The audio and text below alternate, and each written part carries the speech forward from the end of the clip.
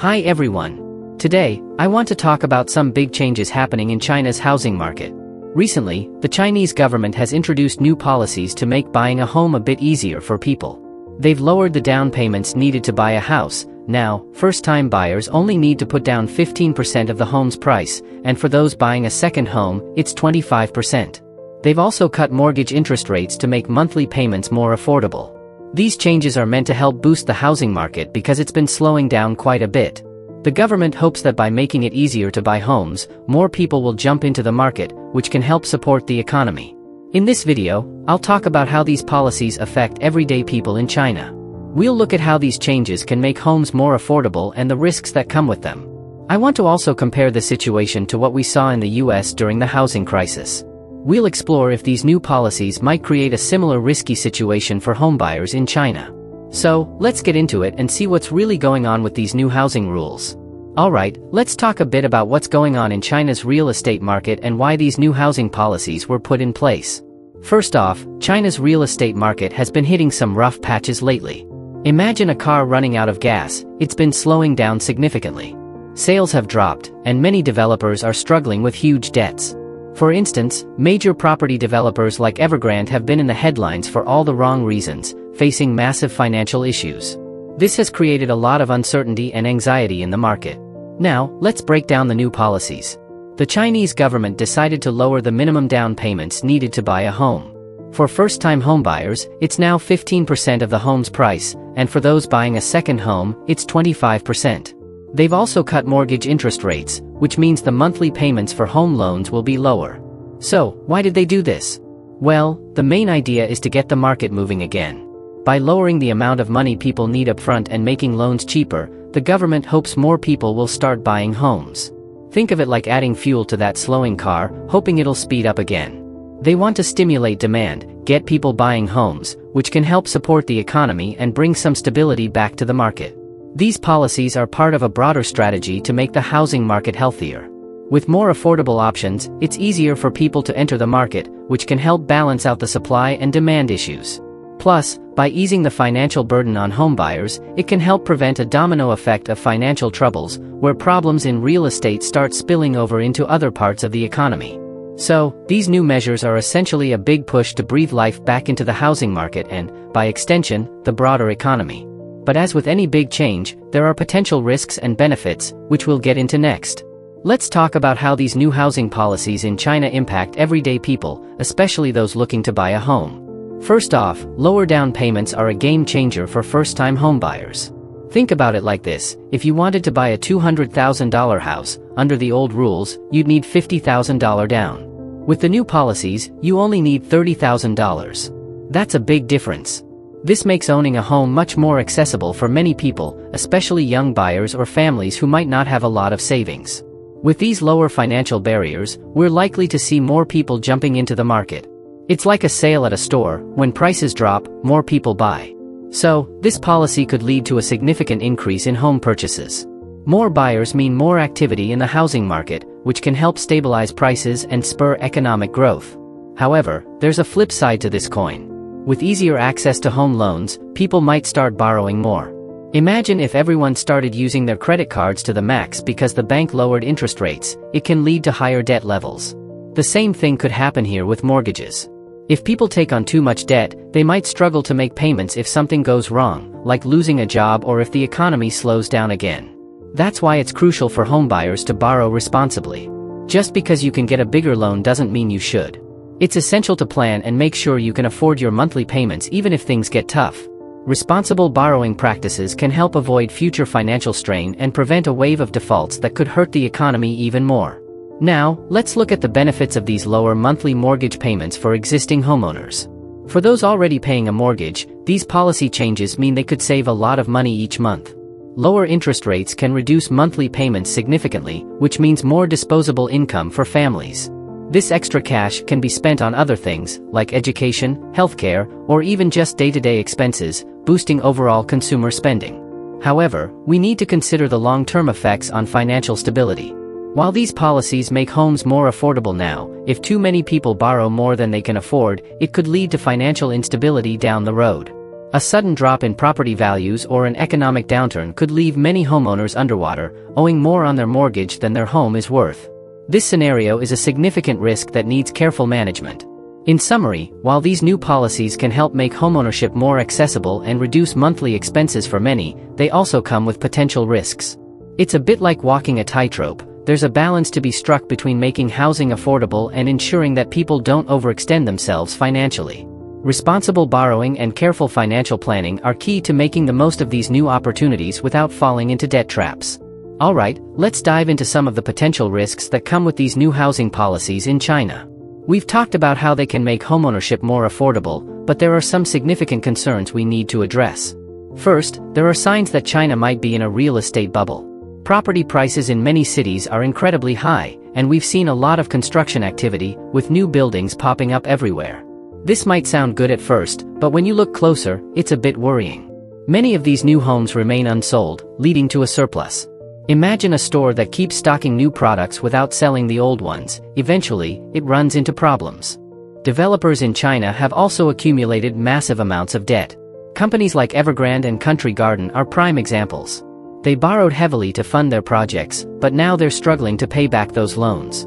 This financial instability among major developers is a red flag.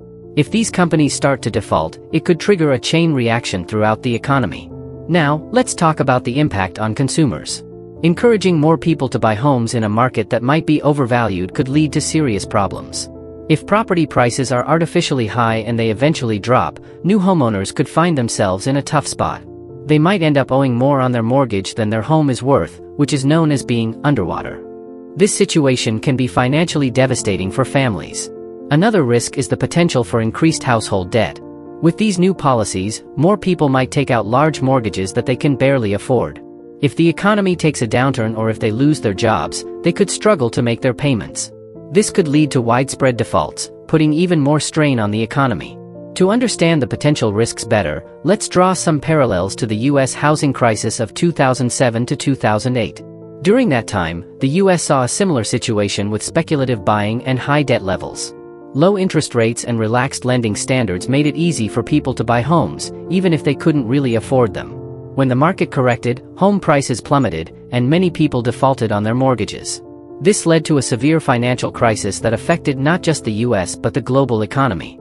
China's current policies, such as lowering down payments and reducing mortgage rates, are somewhat similar to the measures in the US back then. While these policies can boost the market in the short term, they can also encourage risky borrowing and speculative buying.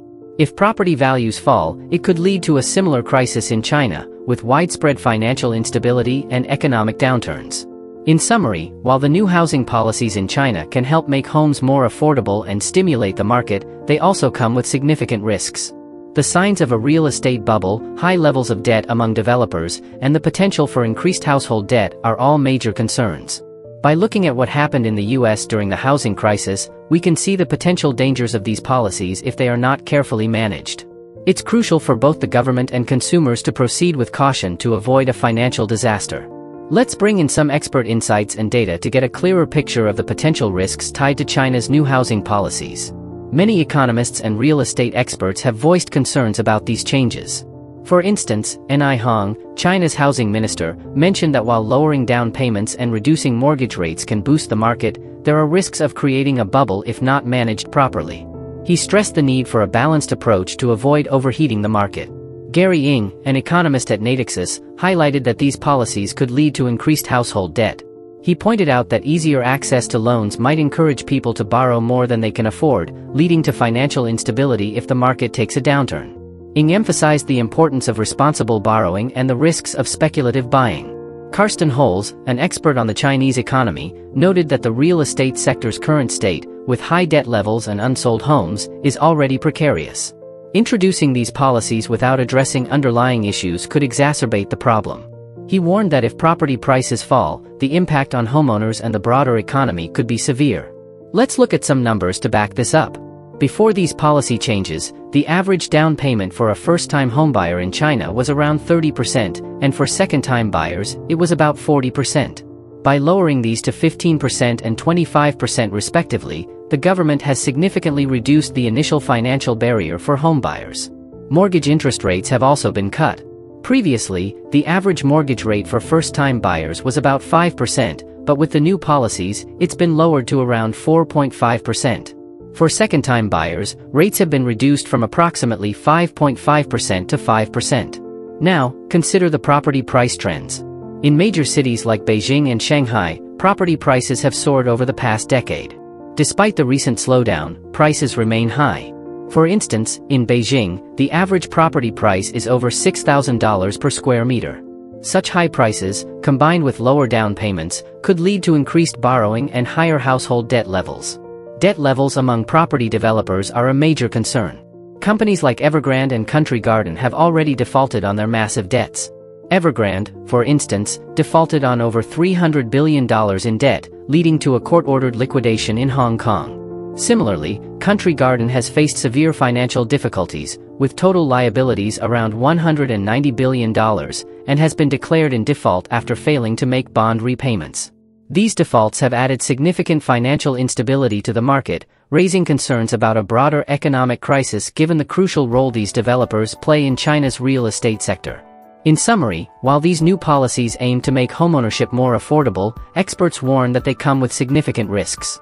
The potential for increased household debt, the high property prices, and the financial instability of major developers are all red flags. By looking at the expert opinions and the data, it's clear that these policies need to be managed carefully to avoid creating a housing bubble that could have severe consequences for China's economy. Let's talk about how housing affordability issues affect people in the US and compare this to what's happening in China. In the US, one of the biggest challenges for potential homeowners is saving enough for a down payment. With property prices soaring in many areas, setting aside 20% of the home's value can seem like trying to fill a swimming pool with a garden hose. This makes it especially tough for first-time buyers and young families who are often already juggling student loans and other debts. Managing mortgage debt is another hurdle. For many Americans, monthly mortgage payments eat up a significant chunk of their income. If interest rates rise, those payments can become even more burdensome, making it harder to afford other essentials like healthcare and education. This can lead to financial stress and even default in the worst cases. The US government has been trying various measures to make housing more affordable. For instance, there are programs like FHA loans that allow for lower down payments, making it easier for first-time buyers to enter the market. The government also offers tax incentives for homeowners and supports affordable housing projects to help lower-income families find decent places to live. Now, let's compare this to China's current measures. Recently, China lowered the down payment requirements for homebuyers, 15% for first-time buyers and 25% for second-time buyers. They also cut mortgage interest rates to reduce monthly payments. These changes are designed to make it easier for people to buy homes and boost the housing market, which has been struggling. While both countries are trying to make homeownership more accessible, there are key differences. In the US, the focus has often been on providing financial assistance and tax incentives, whereas China is also tackling the issue by directly lowering the financial barriers to buying a home. However, both strategies come with risks. In the US, easy access to loans has sometimes led to overborrowing and financial crises, as seen in 2008. Similarly, in China, there are concerns that these new measures could inflate a housing bubble, leading to long-term economic instability. In summary, both the US and China face significant housing affordability challenges. The approaches they take differ, but the ultimate goal is the same, making it easier for people to own homes. However, it's crucial to balance these efforts with measures that prevent financial overextension and ensure long-term market stability. Alright, let's wrap this up. We've covered a lot of ground today, looking at China's recent housing policies and their potential impact on consumers. We talked about how the government has lowered down payment requirements and cut mortgage interest rates to make buying a home more affordable. This is a big deal because it helps more people enter the housing market and could boost the economy. However, we also discussed the risks. Lowering financial barriers might lead to higher household debt and could potentially inflate a housing bubble. If the market corrects and property values fall, new homeowners might find themselves in a tough spot, owing more than their homes are worth. This is similar to what happened during the US housing crisis in 2008, where easy access to loans led to widespread defaults and financial instability. Comparing this to the US, both countries are trying to make homeownership more accessible, but their approaches differ. The US focuses more on financial assistance and tax incentives, while China is directly lowering down payments and interest rates. Both strategies aim to help people buy homes, but they need to be balanced with measures that prevent overborrowing and ensure long-term market stability. In summary, China's new housing policies have the potential to make homeownership more accessible and stimulate the market, but they also come with significant risks. It's important for both governments and consumers to act cautiously to avoid creating financial problems down the road.